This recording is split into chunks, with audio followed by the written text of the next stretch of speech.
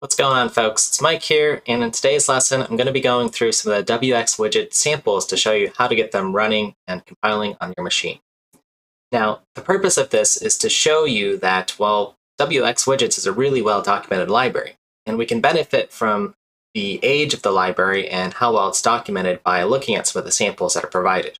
The samples tend to be single-file projects, so they're easy to compile, in a sense, and then we can learn from them for what we need to do. So let's go ahead and dive in. So just looking at the wxWidgets documentation, if you go ahead and click on the classes section, you'll find that there's all sorts of different controls and things that you might want to work with. And often I found, for instance, as a beginner with any sort of library, it's hard to just click on something and look at the API documentation and, sort of guess what's going on. So again, we have samples available for us. So what I've gone ahead and done on the left side here is I have a build of wx here.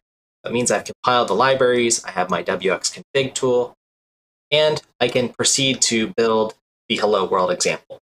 If you're not able to build the hello world example, please look at some of the other videos in this playlist so you can build wx for your operating system.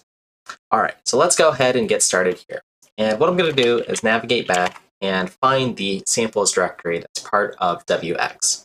So if I look through here, it's alphabetically sorted. So here's samples. That's where I'm going to want to cd into. And I'll find all sorts of examples here. So let's go ahead and try to build one of these, referencing our wx config tool, which knows where all the libraries and include files are for wx that we've just built. And I'm going to just pick one sort of at random here that might be interesting, like say a tree list, and see if we can run that demo.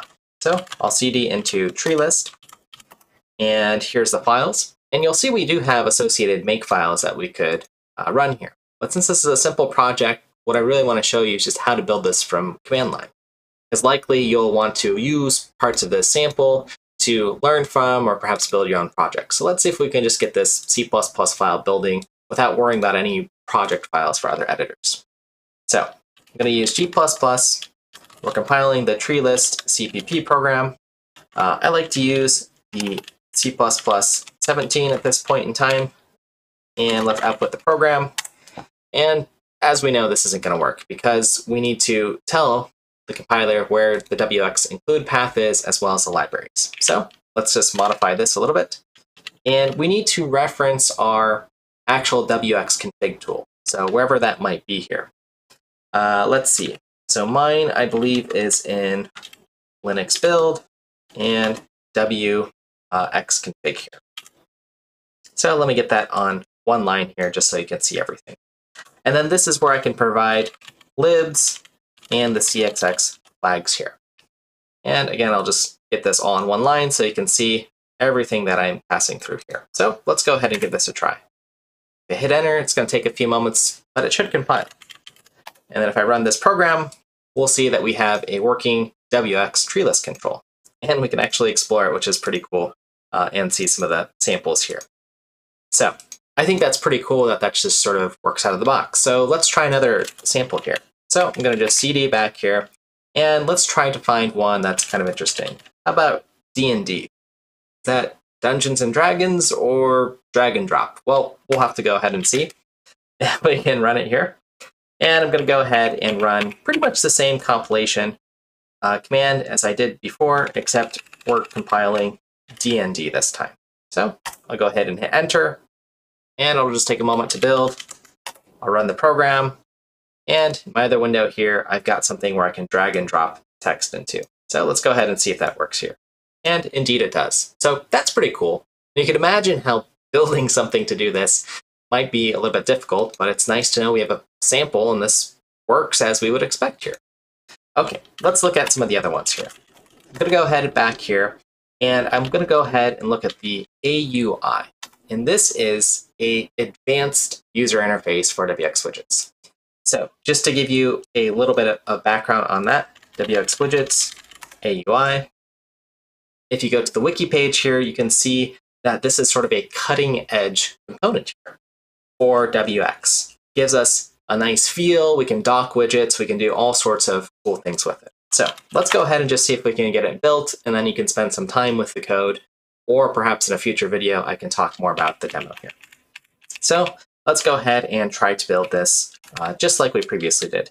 AUI demo. I just see the one C++ file here. I'm gonna hit enter, and let's see what happens here.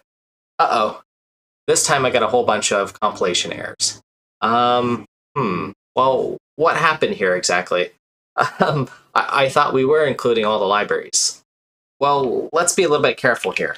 Again, with the command that we're compiling with here, with wxconfig, let's go ahead and look at what's available here. So if I go ahead and just paste this in and take a look at the documentation here,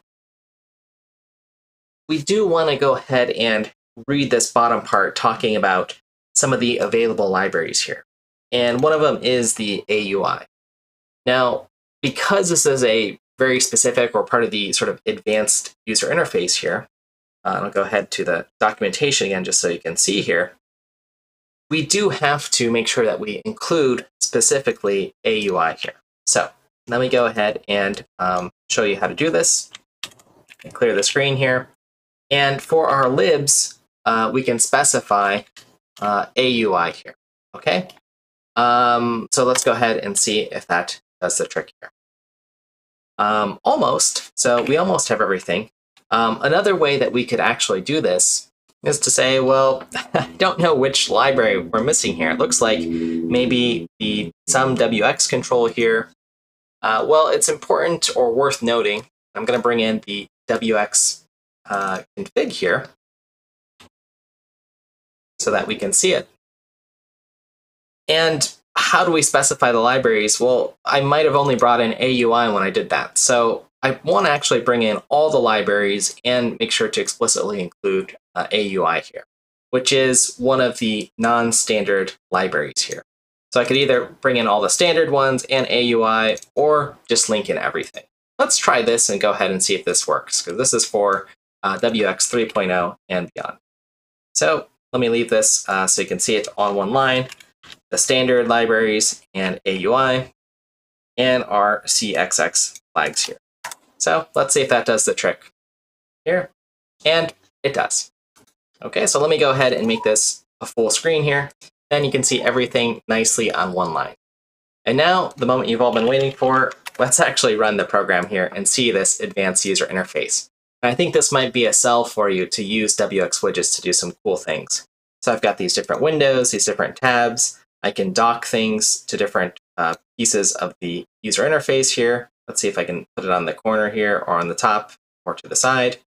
So I think that's pretty cool, and really shows off some of the power of wxWidgets here. And some of these options that we have, different themes, we can change the label widths, and so on.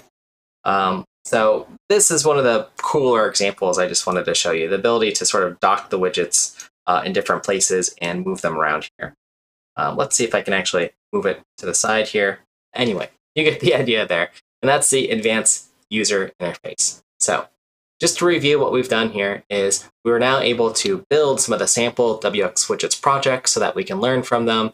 And maybe if you're still in the exploration stage, figure out if this is the right toolkit for you.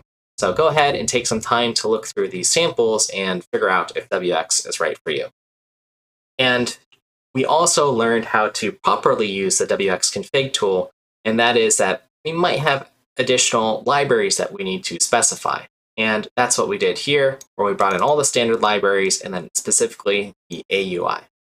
All right, so folks, I hope that was helpful for you. I hope that gets you a head start in wxWidgets. If you've been enjoying this channel, go ahead and like and subscribe.